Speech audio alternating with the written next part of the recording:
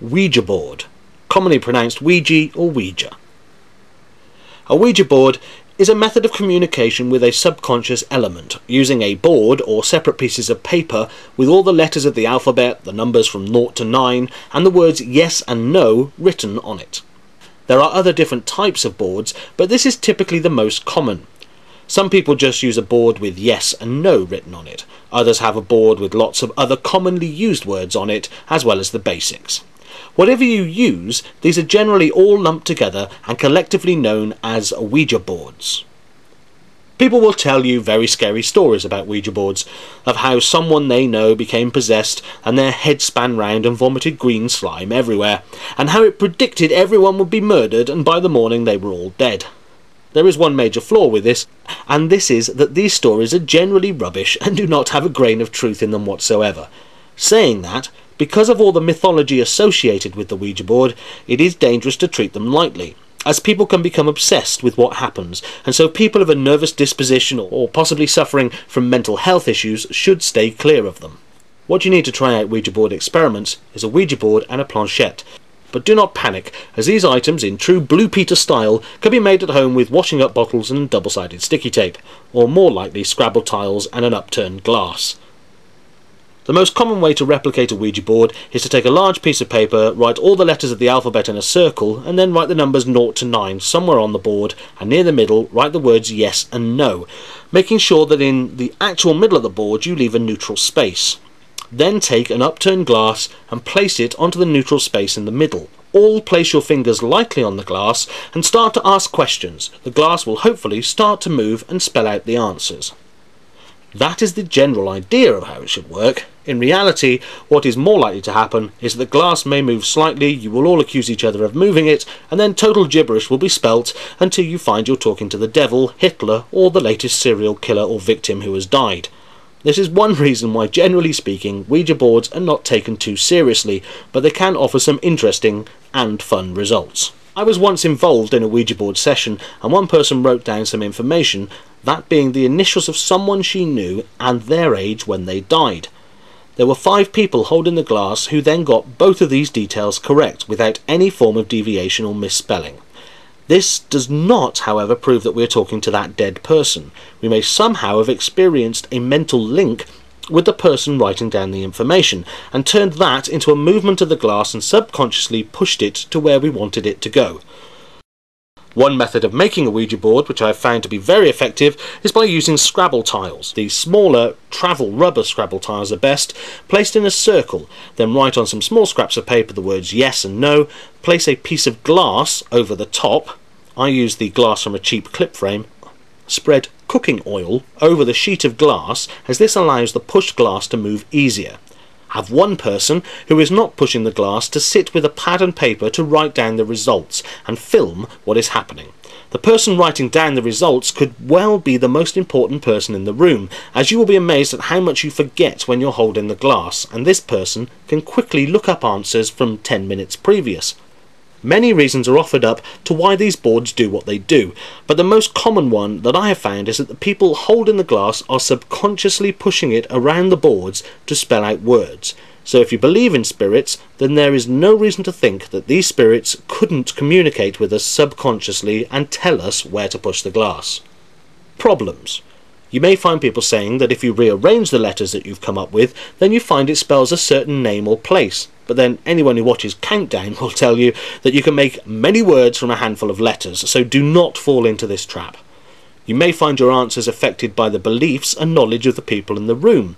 I've found that the more religious a group is, then you're more likely to get demonic answers. The more boring a group of people, the more boring the response. The more hyperactive a group, the more outlandish the results. Ouija boards can be a lot of fun, but do treat them with respect, as we are dealing with forces unknown here. And by that, I do not mean necessarily ghosts and demons, but with the human mind, and you wouldn't start messing about with your mind if you didn't know what you were doing. I will conclude by saying that I have done a lot of Ouija boards, and whilst finding them slightly pointless, they can be fun and yield some interesting results. But the most important finding is that no one I have ever worked with has ever had a bad experience with them or knows anyone that has. Yet for some reason, we all seem to have a friend of a friend of a friend that became possessed after using one. Audio. There are various ways of capturing audio which basically break down into two groups, analog and digital. Analog generally describes things recorded onto magnetic tapes, like a normal tape recorder or video recorder, and digital really refers to the modern technology or mini disc recorder, MP3 and so on. There are certain experiments to try and capture EVP or electronic voice phenomena. They generally are conducted by either leaving a recording device in a room or venue and then listening back to see if there are any noises on it, or by having the recording equipment there and asking questions of whatever entity you think may be around or conversing with you, whilst leaving long enough gaps for it to be able to answer you. Analog, some people believe, is actually better for recording phenomena, and there are great sections on the internet devoted to EVP.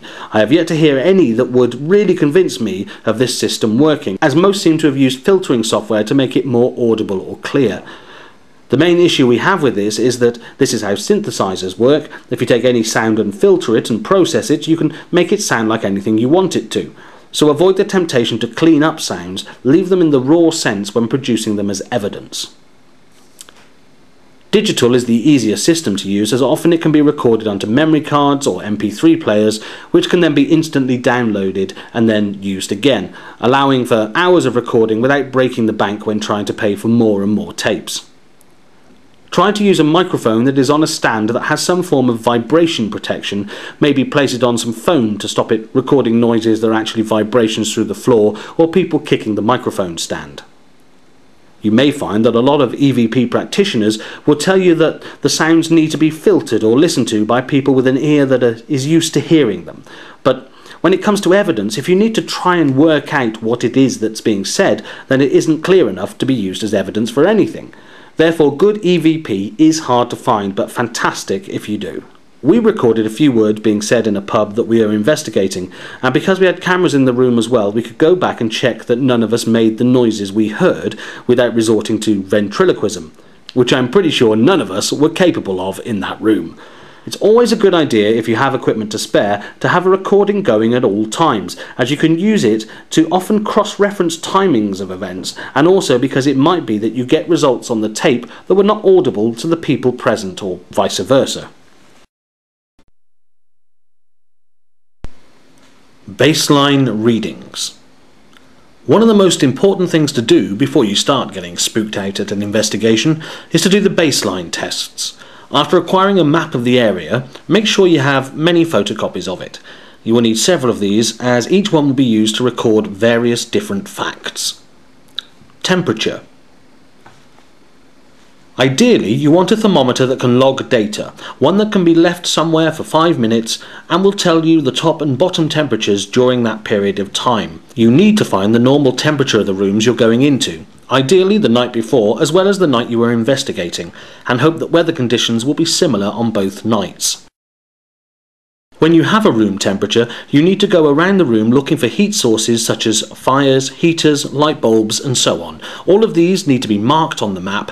So if your average room temperature is about 18 degrees, but when you walk across the room towards a window it drops, this needs to be marked on the map.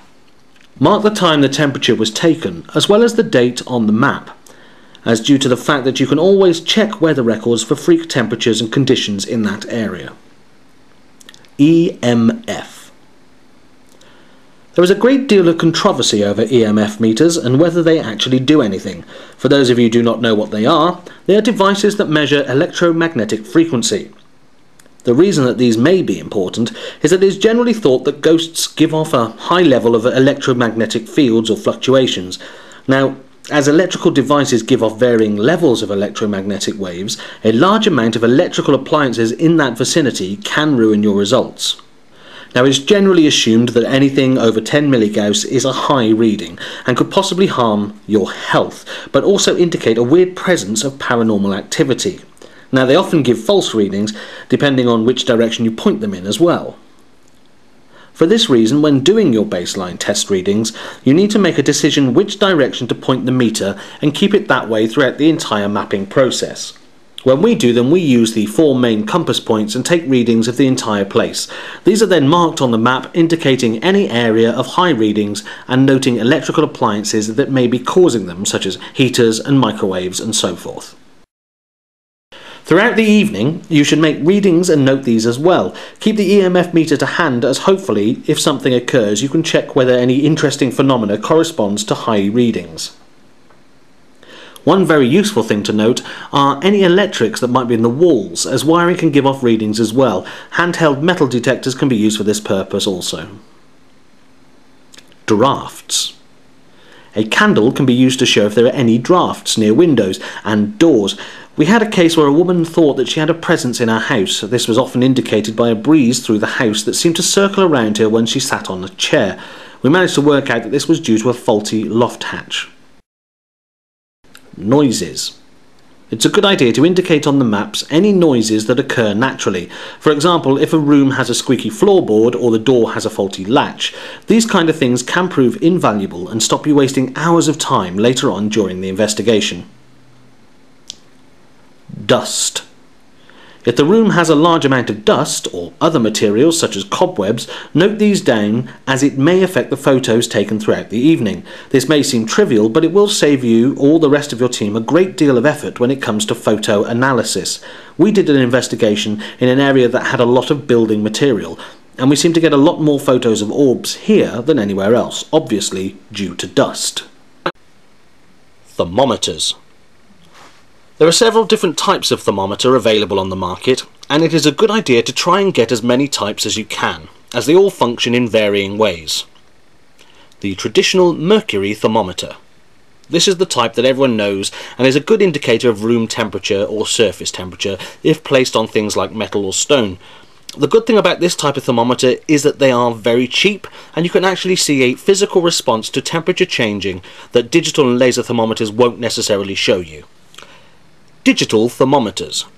We often use a thermometer that has 2 temperature gauges, one on the main body of the instrument and one on a long wire attached to it. This is so that you can use it indoors and place the wire outside the window to give indoor and outdoor temperatures. It's also very useful for measuring the temperature in 2 different parts of the same room. Laser thermometers. They come in varying levels of quality and can give very different results depending on their capability. The way they work is to fire at a surface like a wall and it bounces back the temperature to you. These are extremely useful when you need to know instant temperature readings at a place that is some distance from you. Please read their instructions and stats very carefully, as they can vary in ability greatly, normally depending on cost. Also, the further away from an object, the greater the area of temperature it is trying to read as the beam gets wider. Problems. The biggest problem you will find is that you may have 2 thermometers in the same place but are showing 2 different temperatures. This is often due to the fact they are not calibrated correctly.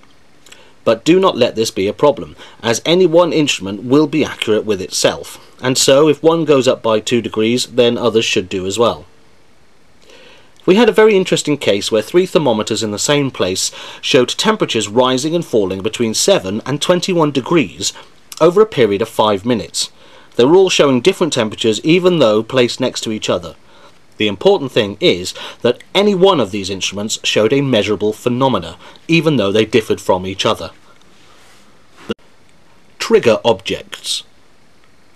Trigger objects are the general term that encompasses the idea to try and get a ghost or spirit to physically move something. There are many types of trigger object experiment, and this can be one of the cheapest experiments to do, and one of the most spectacular if you get any response.